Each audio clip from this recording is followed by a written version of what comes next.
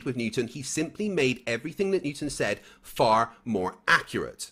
It's as simple as that. And again, you cannot cherry pick which one of Newton's laws you are going to agree with. It's the fallacy of stolen concept. If you agree with if you agree with one, you agree with all of them.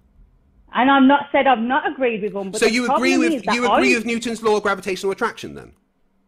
No, I'm on about then you're cherry picking. Then you are cherry picking. Then you are cherry picking. If you agree with Newton's first and second laws, you also agree with Newton's law of universal gravitational attraction. So if you do not do that, you are cherry picking. First and second law is gravitational acceleration, yes? Is gravitational attraction, yes? No, I said that Newton's law of gravitational... That's what you're saying right now, isn't it? No, I'm saying that Newton's law of gravitational attraction is one of Newton's laws, and you cannot have one of not his first, second, and third law, right? No, it's a different law. It's the law of universal gravitational attraction. And second law, which were made by Newton, and Newton also came up with the law of universal gravitational attraction. If you agree with one of Newton's laws, you agree with all of them, or you are cherry picking. Do you agree with all of Newton's laws? Yes or no? No. Right, well then you are cherry picking and committing the fallacy of stolen concept.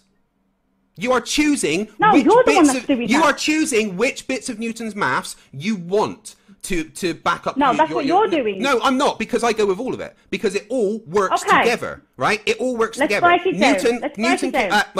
Newton came up with all of the laws, and all of the laws work together. You either believe and you either agree with one and all of them, or you agree with none of them. What you are doing is cherry picking which one of Newton's laws you want to believe in so that it can back up your fucking nonsense. Whereas I follow all of Newton's laws and none of them contradict each other.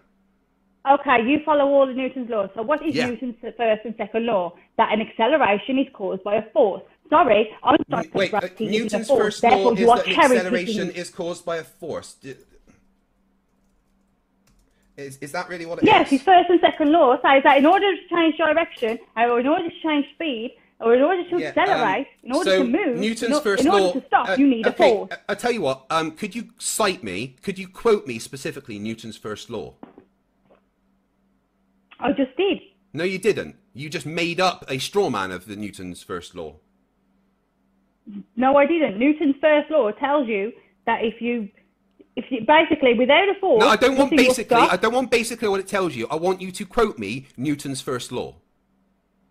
And I'm trying to tell you, but again, no. Specifically the words that Newton used, not your interpretation, not what it says. What specifically is Newton's first law?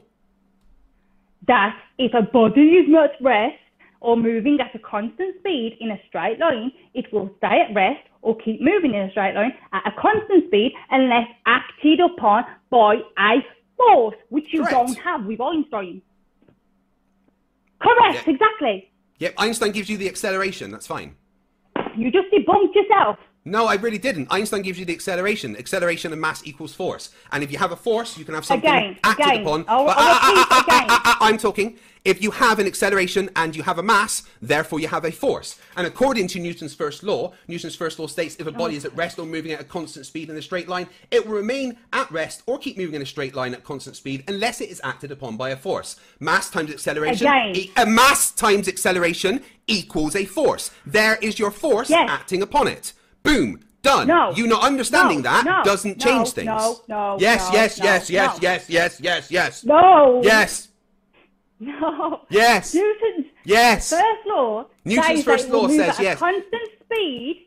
Yes, unless acted upon by a force. And how do you get a force? You have mass times acceleration. Force equals mass times acceleration. Mass times acceleration equals a force. Therefore, you have a force that can act upon something moving in a straight line at constant speed. No. Yes. Just because you're too fucking thick to understand doesn't change it. Again, you're not understanding. Newton's law says the Dunning-Kruger queen of the world who doesn't understand that F equals ma. Nobody's saying F doesn't equal ma. What I'm saying you are apparently. You're saying I don't have a force, even though I have a mass and acceleration. Me again.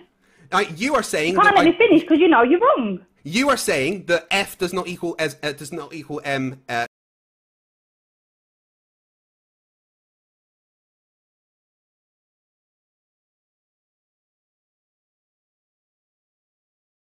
But in general relativity, there is no gravity force. So Newton's second law no longer makes sense. That's where curvature comes in. And by far, the biggest curvature for the squirrel is time curvature. The squirrel doesn't fall because there's a force. It falls simply because its future is on the ground.